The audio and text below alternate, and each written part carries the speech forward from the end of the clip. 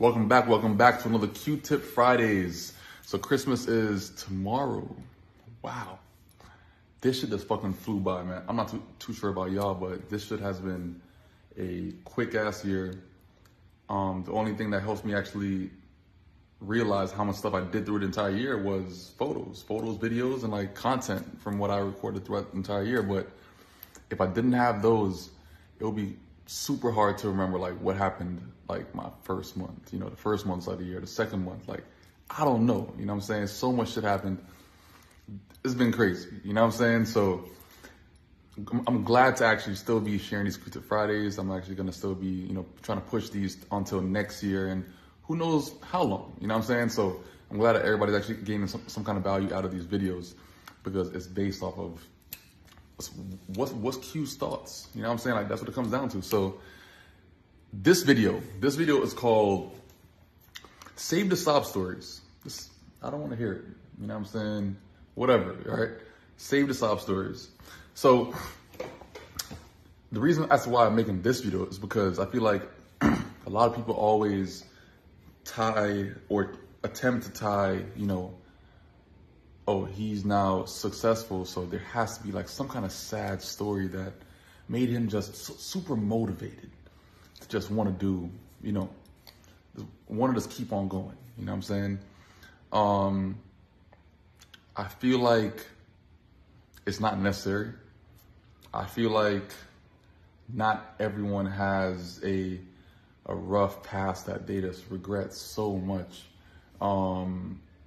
I don't feel like that has to be a thing all the time, what I'm saying? And to even try to make it a thing every single time is like, it's kind of annoying, what I'm saying? I feel like people want to make others feel bad for them so they could feel more relatable or something. I don't know, but even like when it comes to me, like, I mean, I don't have a sob story, like shit. I had a great childhood. I did not struggle. I was not homeless. Nah.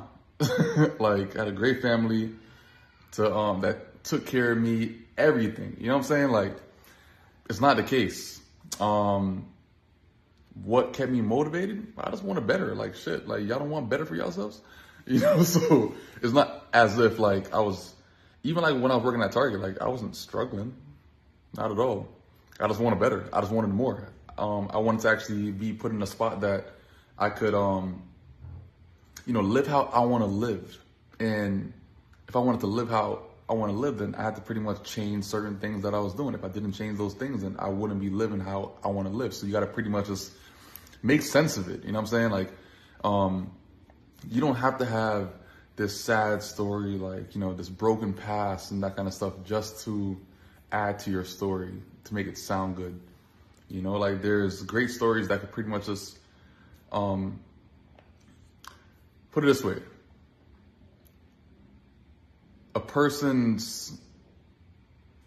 You don't have to be that generation one of struggle.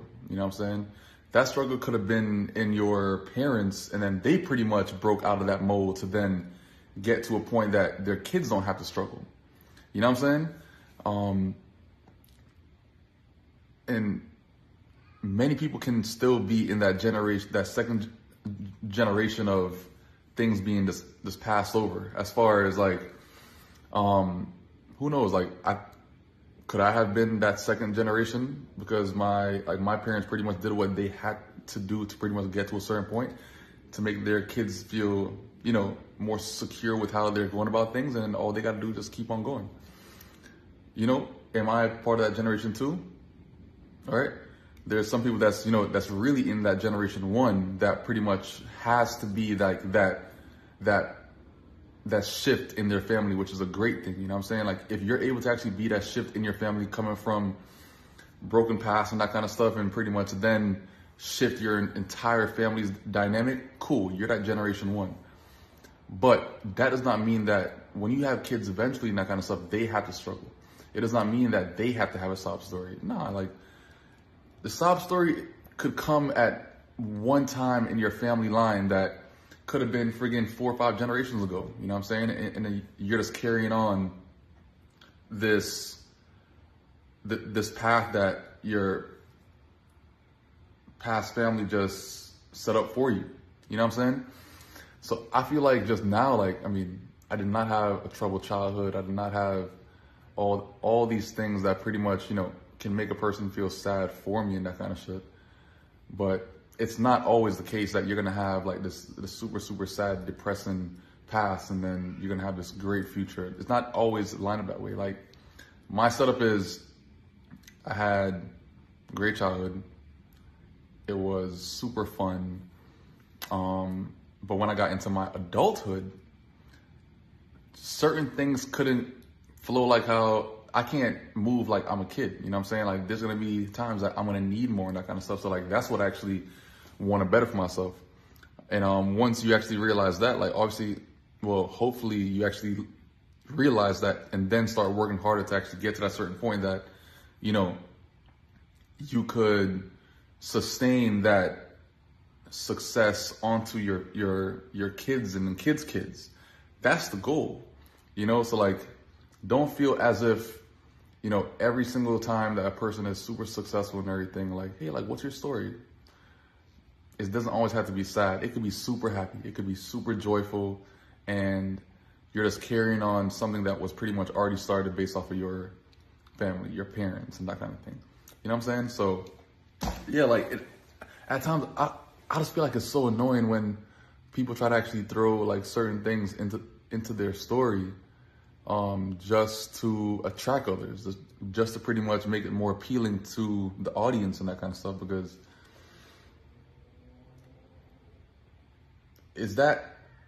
does every fucking person have a sad story that I see successful now? Like, because that's what it sounds like, you know. And I don't feel like it's really necessary to actually make your audience feel sad for you, because yeah, I don't know, it's kind of weird. It's very, very weird, you know. So it kind of just comes to show me that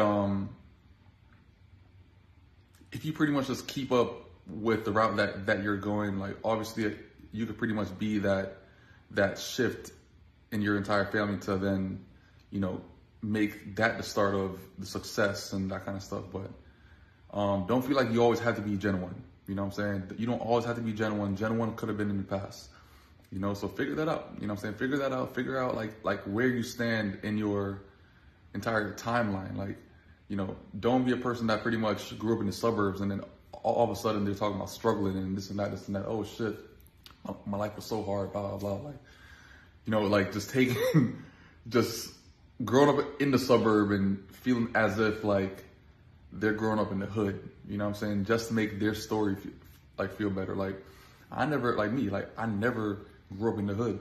I never grew up in the hood. All suburbs my entire life. Honestly, you know, suburbs. All suburbs. You know what I'm saying? So I would never consider myself being at a point of struggle or being at a point of homelessness or just being unhappy. You know what I'm saying? All that it came down to was I got to a point in my life that I just want to fucking better for myself, you know? And I had tools that could pretty much make me elevate beyond that certain point that I was at. And that's what I did. Was I sad before that and that kind of stuff? Not at all. I was just as happy. Everything was cool. Nothing depressing about my entire life. And yeah, like, I mean, yeah, don't feel like you have to have a sad story just because you want to grow. You know what I'm saying? It's never the case. And yeah, I feel like that kind of sums it up for this Q-Tip Fridays, honestly, you know? Just be yourself. That's pretty much like the biggest way on how to actually attract the audience, honestly, is just be yourself. You know what I'm saying? Stop trying to actually be like every single person that you come across on Instagram and you want to pretty much attract others by like a sad story and yeah, like my parents did this and blah, blah, blah, and never, you know what I'm saying? Even like whenever people say, I came from nothing, like really? Nothing? Do you know what nothing is? Nothing. Zero. You could have less, but to consider yourself to have nothing at times is like, okay, relax. You know, like there must have been something in your life to pretty much make you feel secure in some kind of way. You know what I'm saying? You had something going on, but it was less. It was not nothing. You know what I'm saying? Just even things like that. Like, you know, don't like, whenever a person says like they had nothing, this and that, it's like, imagine how your parents feel when they hear that kind of story. You know what I'm saying? Like they're like, damn, like our kids said that they grew up with nothing. Like, damn, but they were like, the parents was struggling or busting their ass to put food on the table and that kind of stuff. And like, you know, they had something. They had something. Was it as much? Maybe not. But was it less? Cool. But it's never nothing. You know what I'm saying? And I always try to embrace that, because it's kind of like you're being a representation of your parents. So if you're saying this and saying that, imagine how they feel. You know what I'm saying? Like, did they do their job? You know, that's what it comes down to. So yeah, it's like, watch how you actually, you know, put together your story and that kind of stuff, because it does affect others as well. And it never has to be sad. You know, you can have a great everything and you just want to keep on being great. Simple as that, personally. You know what I'm saying? So this is my Q-Tip Fridays. Save the sob story. All right? So I'm gonna holler at you guys. Leave feedback in the comments. Appreciate y'all. And I'm gonna catch y'all on the next Q-Tip Fridays. Peace out.